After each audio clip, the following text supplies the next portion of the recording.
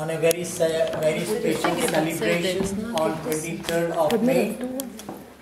Although she was chosen the highest priestess of Romoa, called Kriwe, but a very special fire ceremony was there at Velenos. The Romoa gathering was a very special gathering. And as you have seen, the efforts made by the Latvians and the Romoa Lithuanians for the independence and to preserve the culture, a lot of closeness and the similarities have been found between the Baltic people and the Indians, the Hindus especially, and the efforts made by Jonas and Honorable Inya was recognized by the Indian scholars. On 23rd, okay. Yes, I would relate somehow what you said in brief. Īsumā pastāstot to, ko runātājs teica, ir, ka viņš uzsver lielo nozīmi kāda un pūles, kuras ir veltījusi Inija Trinkuna un viņas vīrs savas dzīves laikā, lai izveidot Romuvas kustību un ir uzsvērta baltu kultūras lielā nozīme vispārējā pasaules kultūra kontekstā, un arī indiešu zinātnieki ir atklājuši šo lielo saikni starp baltu tautu kultūrām un seno indiešu kultūru.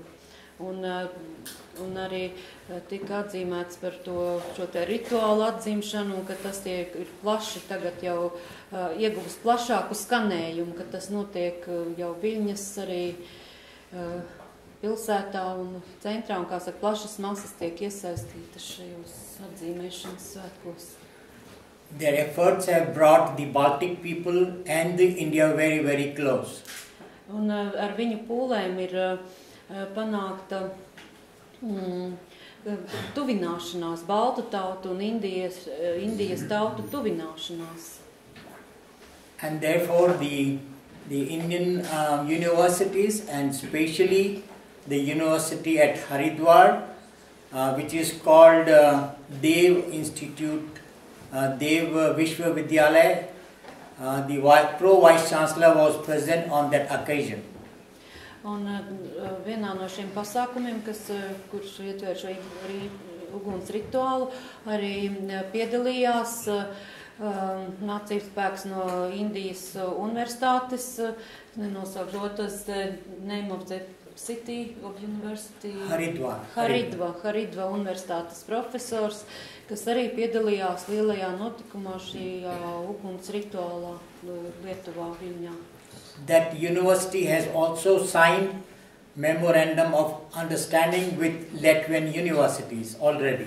Un arī ir parakstīts saprašanās memorands starp Latvijas universities, between Latvian universities and the Indian universities, and memorandum of understanding on culture and the Baltic studies. Jā.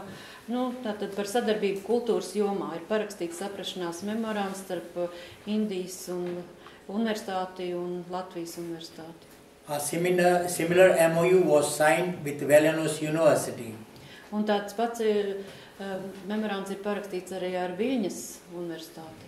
And this Baltic Study Center will be inaugurated on 1st of October, where the foreign minister will come at Haridwar to inaugurate it.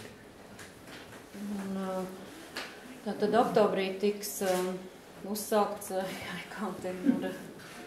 the Center of Baltic Studies will start in India. Baltijas izpētes centrs tiks uzsākts, tātad atklāts šajā universitātē, Haridvāras universitātē, 1. oktobrī.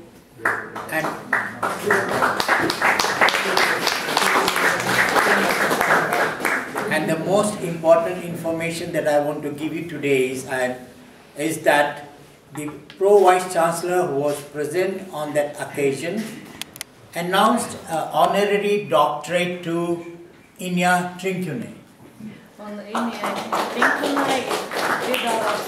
Piešķirts goda doktoras nosaukums. So you can call her Dr. Inya Trinkone. Thank you very